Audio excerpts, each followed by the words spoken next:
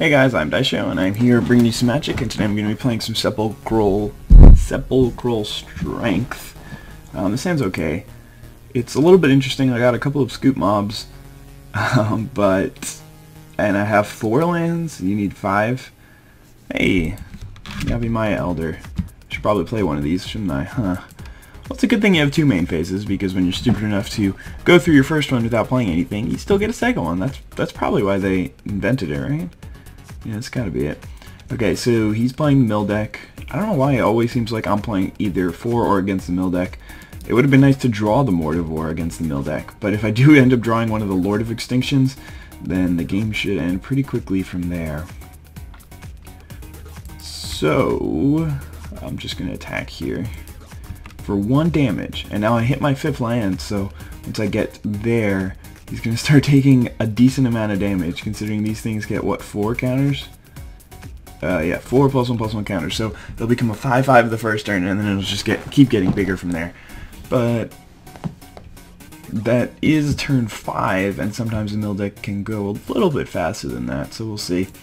These Yavimaya Elders are really not such great draws against that deck. They're very good against decks that try and kill your creatures, but against ones that all they really... Maybe I should just play one anyway, because I don't really want to lose a Troll Ascetic. I don't really care that much, I suppose. But against decks that want to mill me out, I don't really want to be taking cards out of my library with the Yavimaya Elder, which if you sacrifice it, it'll take 3 cards out of your library, and then it draws 1, and you put 2 lands into your hand, so it's not great. Consuming Vapors. It's also not an excellent card in this situation, but I will just play this thing as a 2/1, but I'm not going to be sacrificing it anytime soon. Although my opponent really doesn't have that much momentum in terms of milling me, but that might mean he's got 4 or 5 mana spells that are, or 5 or 6 mana spells that are pretty powerful. Into the Royal, main combat phase, okay, or main phase. I don't know why he's doing that, but whatever works for him. In fact, oh, I guess he wanted to see if he could hit a land. That makes sense. May as well play this Evolving Wilds, because I can't play 2 spells anyway. And I should go get a Forest, so that way next turn I can play 2 of these things if I want to. Oh, I probably should have played one, huh? Oh well, that was a mistake. I don't know how much it matters, but I mean, because I'm going to have 5 lands, so he's going to need to deal with both of these scoop mobs if he wants to survive. But that was really stupid for not playing this thing. I think I just forgot. I don't know. What's interesting that I found is I make a lot more mistakes playing duels than I do playing in real life. And I think one of the main reasons is when you're playing in real life, you can read all the cards. And these I can definitely tell what the cards do because I know what they do and by the pictures. But sometimes it really helps when you read the card or when you have it right in front of your hand, right in front of your face. That way you can actually read it. I don't know. I think I found that to be somewhat of an issue, not a ridiculous issue. Crippling Shell. Oh no. And unsummon. Okay, that will buy you a turn, and it would have bought him a turn anyway. See, it didn't matter that I'm terrible, but I should be able to win next turn still, pretty much regardless of what he does, because I have that thing. Yeah, Scoop Mob's gonna hit him for more damage, so may as well play that instead. The Yavimaya Elder. So now he's got to deal with my entire board here. Doesn't seem that easy, although one of the scoop mobs isn't untapping. But if any of the other 2 creatures get in, even if he deals with the scoop mob, he still has to deal with both this and this. Or actually, no, he only has to deal with one of them next turn. So he has to deal with 2 more creatures. He's got 6 cards in hand, so it's not impossible, but it does seem unlikely. This thing is getting gigantic. But it doesn't really matter at this point how big they are. There's another Troll Ascetic. Alright, so he's got another Crippling Shell and I guess another Unsummon or Into the Royal or something. Yeah, I'm not surprised. Yeah, he's got another Into the Royal. Bounce. Yavimaya bro. And I'll take him down to 1 here, which is fine. And then I can play Troll Ascetic and a Yavimaya Elder. Or actually, maybe I'll just play this Troll Ascetic. Actually, yeah, I'll play both. He doesn't really have mass removal. I mean, he definitely doesn't have anything like mass removal, so I don't need to leave up regenerate. Not a big deal. So, the problem with what he did this game is he didn't do anything to affect the board. All he did was bounce a couple of creatures and, yeah, I mean, his win condition, I guess it was, he was trying to get 2 traumatized mana and then kill me, but he had to use all of his mana every turn to stay alive. So, didn't really work out for him. And I get to attack him for, what is this, 21 damage?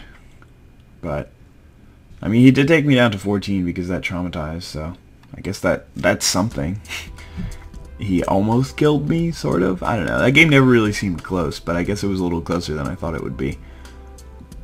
But yeah, if he's gonna ready up, then yeah, alright, cool. Let's play another one. Sepulchral Strength version 2. This hand's interesting, because I have only forests, no swamps, but Troll Ascetic is pretty good, and it could probably keep me alive in the game. But since I get a free mulligan, I think I'm just gonna take it. Yeah, this is a little better. I've got a swamp, and I've got 2 or 3 creatures and stuff that I can actually for sure cast. Maybe this one by the time I get there, but probably not, mainly because Mordivore can't be cast unless there are creatures in the graveyard. So, alright, so my opponent is let off with 2 planes. Could mean a number of things. Rancor is a sweet draw. Rancor plus Troll Ascetic, or even on a Yavimaya Elder is just really, really powerful. Alright, more planes. Not playing anything though, which is strange. If he is playing Peacekeepers, you'd expect him to play some spells. Alright, there's a Maelstrom Pulse. Gotta love that card. I think we're just going to lead off with the Yavimaya Elder in case he's got some removal or something like that. I want Yavimaya Elder to take it rather than Troll Ascetic. Actually, Troll Ascetic can't really get removed, huh? Alright, so he's playing the Aura deck, which means that I just want to kill him as fast as possible, though Maelstrom Pulse may come in handy, especially if he's playing Core Spirit Dancer. Alright, so let's attack here. And there's no point, I mean, I could Diabolic Edict, or like hold up for it to try and 2-for-1 him, but it won't 2-for-1 him because he's going to get to draw a card off of that thing anyway, so rather than that, although I guess I could have played Rancor plus Diabolic Edict, it probably would have been a pretty good turn, but I could do that next turn if I don't draw land, or I could just Maelstrom Pulse the creature or whatever. Maybe I should have just Diabolic Edicted so he couldn't cycle one of his auras, I don't know. The good thing about, okay, so now Diabolic Edict is pretty dead. Which is he putting? He's putting it on Invisible Stalker. But, yeah, this is not going as well as I had hoped it would. Alright, well there's a land, that's pretty sweet. So, I'm going to Rancor up my Troll and get on in there. And I'm probably just going to Maelstrom Pulse his Core Spirit Dancer here. Mainly because I can't play any of my other spells because I played Rancor. But Rancor was still a really good spell to play there. So he could play something like Daybreak Coronet next turn. And if he does, then I just really hope he doesn't play it with another creature, because then I'm probably going to lose. But if he taps out for like an Umbra, like a big Umbra, Drake Umbra, Mammoth Umbra, then I will probably win this game. Because, yeah, there you go. That was just it was really fortunate that he played right into the cards that I had. But this game definitely could have gone differently if he had had like a smaller creature or something like that, and a Daybreak Coronet. And then I would have been in worse shape. So, alright, so I can actually still play something here.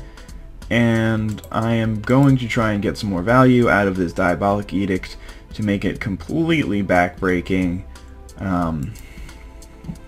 Like even now he just thinks I'm holding up for regen or like sacrifice Yavimaya Elder, and there's no reason for him to suspect that I have Diabolic Edict. There's only a couple of them in the deck, maybe there's 3, I don't know, 2 or 3. But all I have to do is just make sure that I use it before he plays a spell, or like as he's playing, or actually just before he plays another creature. Alright, what does this one do?